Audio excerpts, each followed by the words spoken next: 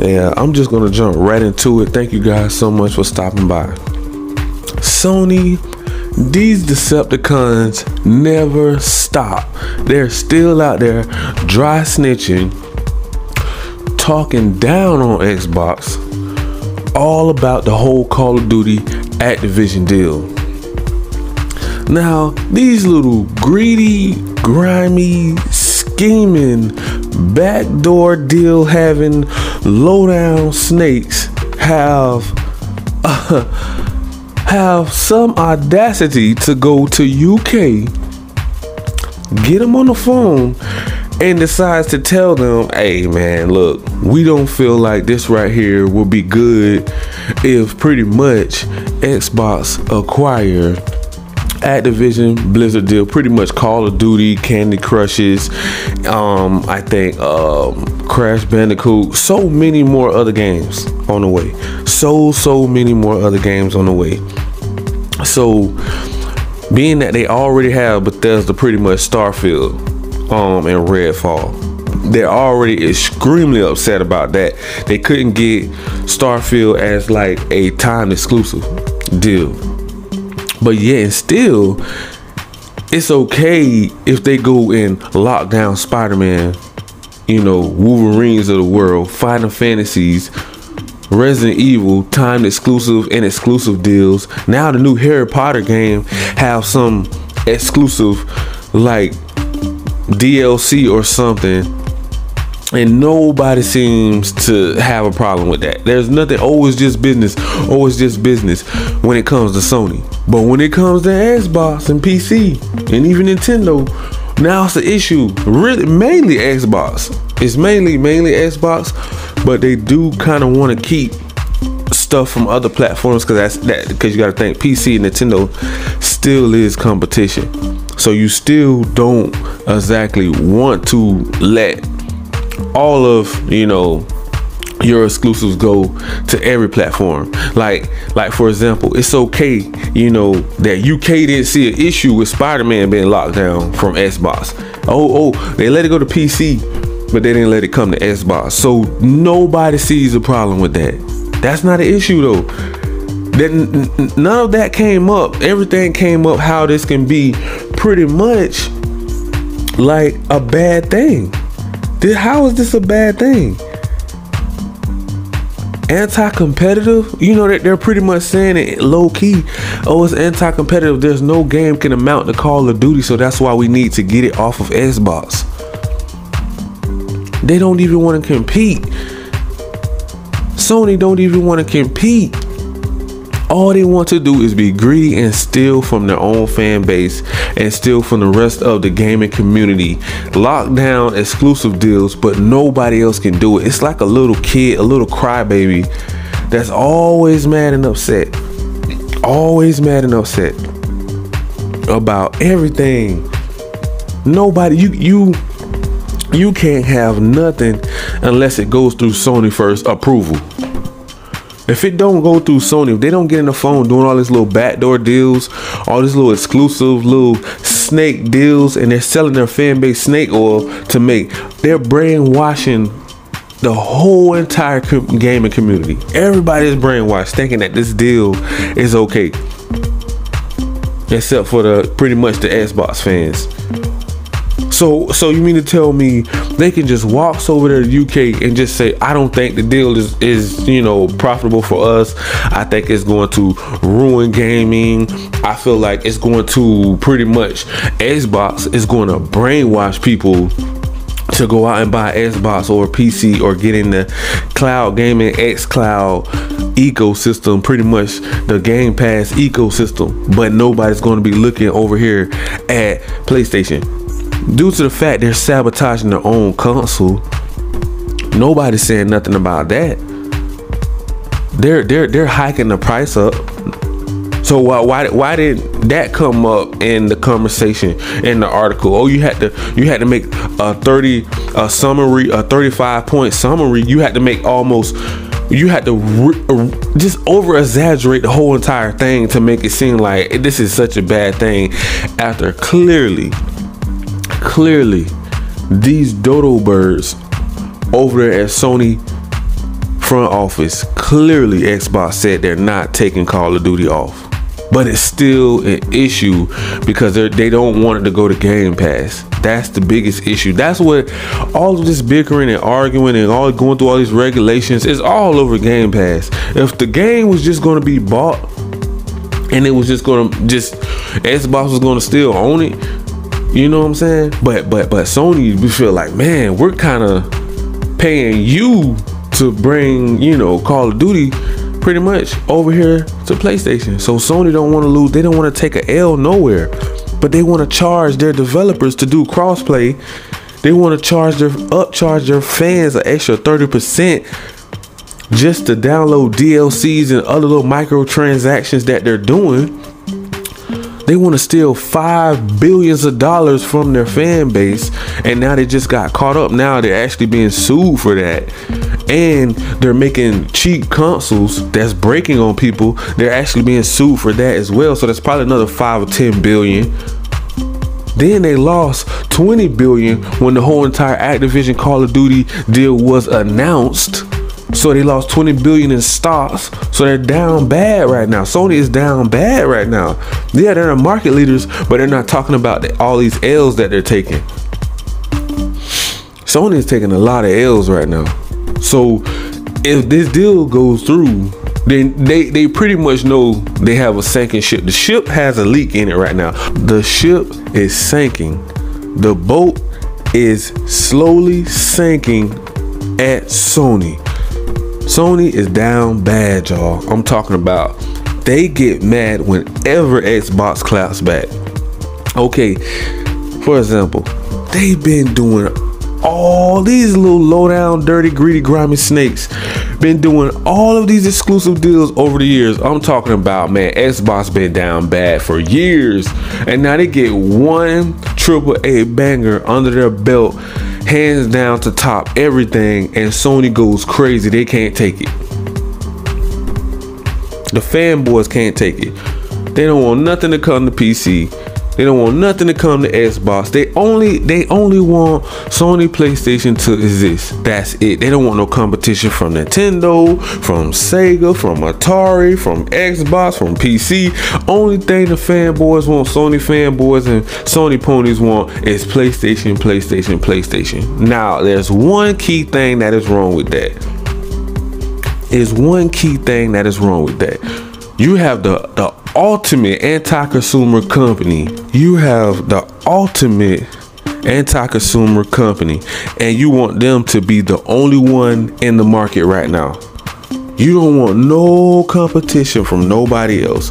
You only want Sony to be the top dog. Are you insane? You know how horrible gaming would be with no competition? You have to have competition in everything. Look at the auto engine for cars. You think cars will be this fast, look this good, if it was only one car out there on the road? We all drove one type of car. We all had a Tesla. That's it. Nothing else. Never had engine cars, no combustible engines. Only one car out there. Would you just want to buy just a Tesla only, or would you want a variety of things you can choose from? You want a variety of things you can choose from. You don't just want to have a Tesla. Come on now. Let's be real for a second. The Sony fanboys, they don't want no competition, and they're rooting for the greediest, grimiest company in the world right now, Sony. And some of those people, some of those fanboys stand behind them, thinking it's okay to do a price hike in all these different countries, which is causing another issue. Because everybody's starting to look at Xbox a little funny, like, how come you didn't get that price hike? You know what I'm saying? So they're starting to think it's some shadiness going on right there, because Sony headquarters is here. So they're thinking, okay, now there's the favoritism. So Sony knows, let me go ahead and spark up some more smoke over here in the UK. Then we had some smoke down there in Brazil. Like, they're trying to do everything in their power to sabotage this deal, which is actually hurting. It's going to hurt the gamers, because if this deal doesn't go through, a lot of gamers on Xbox Game Pass and PC and cloud gaming will be affected by this. Now, do you think, Sony fanboys or Sony ponies, do you think they care? Because they only want PlayStation. But if there's no, you gotta understand, Xbox help with the multi-plat games as well. You idiots. Do you see what's going on here? Like, if you're complaining about Xbox, they're shelling out all this money to these developers to help them create games. If these games get better, they're going to get better and better because they're going to be multi-plat games come to PlayStation as well. Dodo. That's why I say they're brainwashed by Sony. They don't even know what's really going on behind closed doors. They just rooting for a plastic box that they grew up on like I did. See, I'm just a casual gamer. I'm not a fanboy, so I'm not gonna choose sides. I just call it how I see it. That's my opinion. That's how I feel. You know, you're entitled to feel how you feel as well. But at the same time, this is not right. This is not right for them trying to stop big AAA bangers from being acquired by a juggernaut that's gonna make gaming better for everybody. For PC, Xbox Game Pass, Nintendo, cloud gaming, they are making multi-plat games as well as exclusive games to consoles. Everybody should have an exclusive game. Halo should never go on PlayStation. God of War should never go to Xbox. I agree with that. But at the same time, it's no problem. It's a problem when it comes to Xbox trying to pretty much buy Call of Duty. Now that's a problem. That's the hold the press. Stop everybody. It's an uproar. But when Spider-Man got locked down, did you see Xbox going to Brazil trying to stop that deal? Did you see them going to Marvel, knocking on Marvel's front door saying boom boom boom, hey Marvel, please stop this deal. Do not make Spider-Man exclusive to just PlayStation. Nobody sees an issue with. That's my biggest problem with this whole entire thing. Like, everyone avoids that. Now it's on PC, but it's still not on Xbox. You know what I'm saying? So it's like you're still locking it down from a huge gaming community, from millions of fans that love Spider-Man. Now here's another thing. They want to get into movies. They want to get bigger in the movies. They want to start their own Spider-Verse. So you want Xbox fans to support the movie Spider-Verse, all of the Spider-Man movies, right? So you want them to support that. Okay, that's cool, that's fine. But you don't want them to support the game? Make this make sense. These Decepticons don't know what they want. They are so bipolar. 1 minute they want you to support the movie. The next minute they don't want the game to come to Xbox because they want it to be exclusive.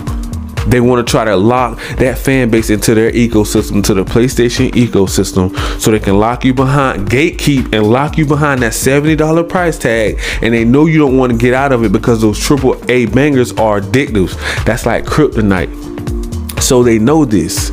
They know this, guys. They know that. And but whenever Xbox claps back and try to get Call of Duty exclusive, now it's an issue. It's a problem. They're traveling all across the world. They're taking vacations. They're hating at a top 10er in these gaming streets. Sony have gotten out of control with the hate. We can't make nothing to rival Call of Duty. You don't want to. You're lazy. They're turning their own developers lazy at Sony. They just want them to do remakes and remasters and live off microtransactions. I heard the stories. That's why they don't bring that many games out, because they know you're going to be forced into stand on that same game for a long period of time if developers don't feel like they can compete with the AAA banger that they already have out. So they're lazy and they just keep dropping new DLCs and new little add-ons to games to make people stay on that game long periods of time. I'm not really trying to say GTA, but I am trying to say Grand Theft Auto without saying Grand Theft Auto 5. Perfect example. They don't even want to make a new one because they already know this one, it racks in so much money for them, because they know they have the perfect recipe that nobody else can make or compete with. Saints Row, trash for what everybody else is saying. I ain't tried it, but you know, everybody else is saying that game is hot garbage. Now you may have some fans out there that say otherwise. They may love it. So, you know, everybody, we're all entitled to like what we like and have our own opinions on things, you know. And that's just how it is, man. You got to understand, man, for every step PlayStation tries to move forward, Sony pulls them back 2 more steps. So you can't really look at this Call of Duty Activision deal as a bad thing. You know, a lot of people are going to look at it like they're trying to build a monopoly. They're trying to take over gaming. Oh, so all of these lockdown exclusive games, Sony wasn't thinking that this is going to be that game that is going to help Sony lock down the gaming industry, locking down Spider-Man. What would be the need to do that, to make an IP that doesn't even belong to you, that you did not create? This character's been here way before PlayStation time. Okay, you did not create Spider-Man. So what would make you think in their mindset they thought that was a great business deal, right? Right or wrong? Okay, if the shoe fits, wear it. So what they decided to do, let's lock down one of the most biggest characters in the whole world that we know everybody love, and then we're just going to lock it down to one plastic box and pretty much make the other team mad, make Team Xbox mad, but Team PlayStation over here celebrating and happy. Now when they go get Call of Duty, oh, now is everybody over here, all these fanboys over here crying, over all these Sony fanboys over here crying. Stop the deal. They don't need this, don't need to go through. This is going to hurt gaming. This is going to hurt gaming. It's going to hurt the gaming industry. There's nobody can compete, you know. This is a monopoly. Really?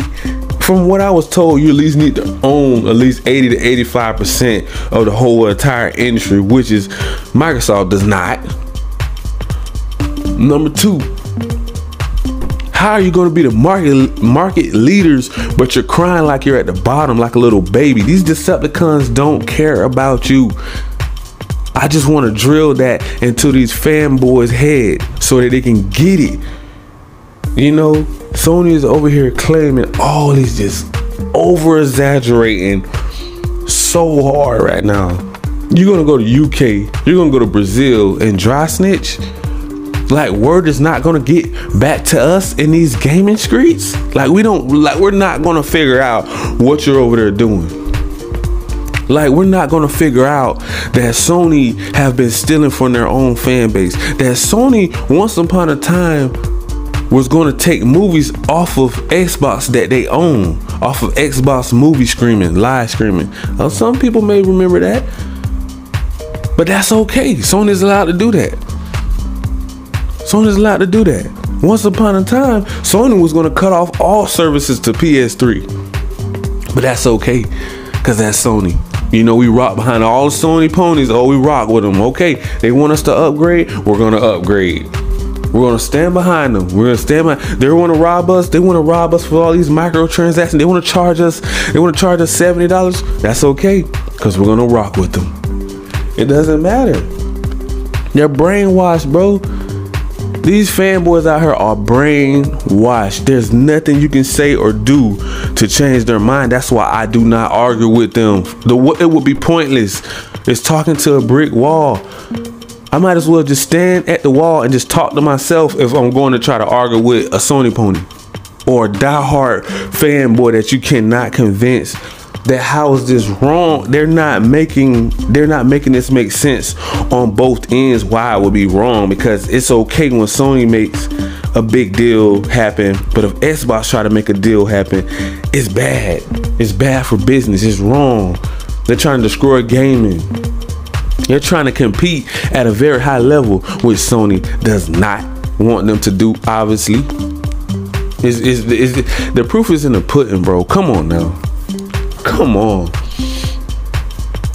These Decepticons don't want competition.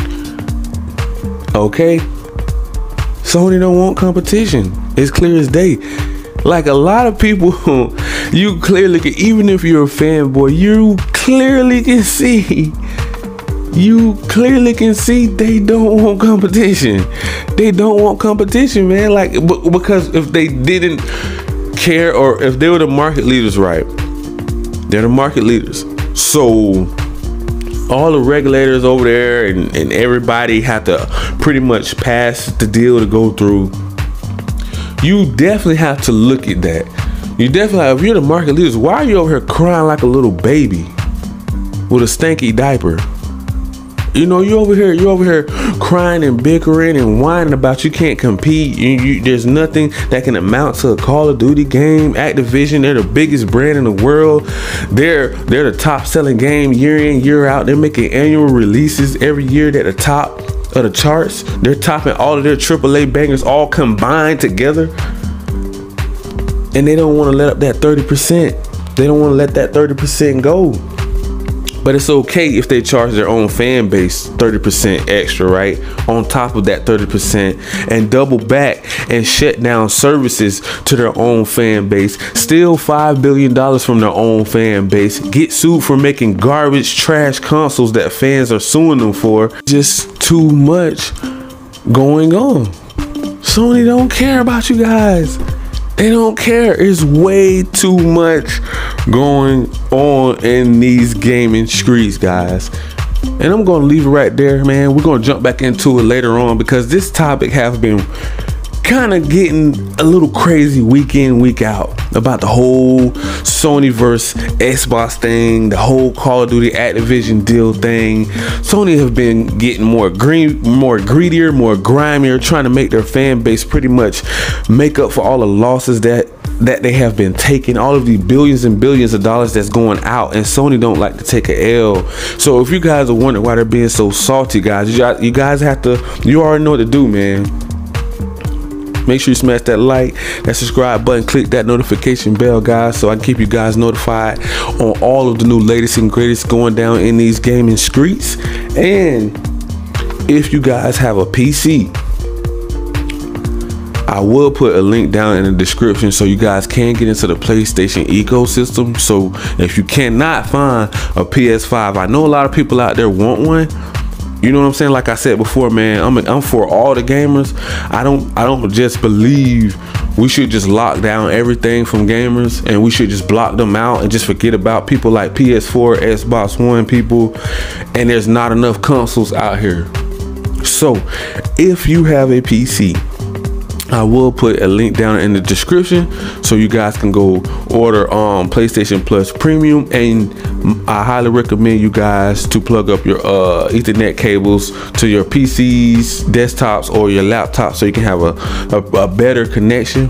And I will put one down there for Game Pass, so if you guys never really tried Game Pass and you want to give it a try on Xbox Team, you know, come on over here to Xbox Team Xbox, or you can be on Team PlayStation, either one. But I would put the link down in the description so you guys can sign up for Xbox Game Pass Ultimate, so you guys can pretty much jump into that ecosystem, because I know a lot of people, they just don't have the money to go out here and keep, you know, re-ing up on new consoles.